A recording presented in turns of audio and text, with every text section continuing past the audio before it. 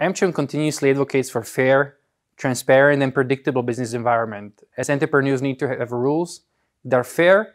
and well known in advance. Together with our partner business associations from the Rule of Law Initiative, we're actively engaged in advocating for main principles of rule of law, including predictable legislative process, no space for corruption, and efficient judiciary.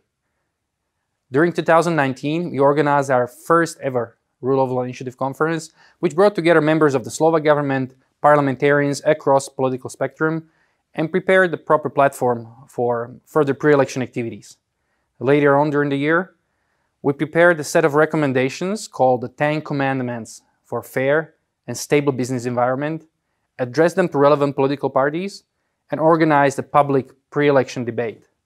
which besides having been viewed by more than 25,000 viewers, it was also attended by all 4 currently deputy prime ministers who, as then opposition leaders, committed to our recommendations.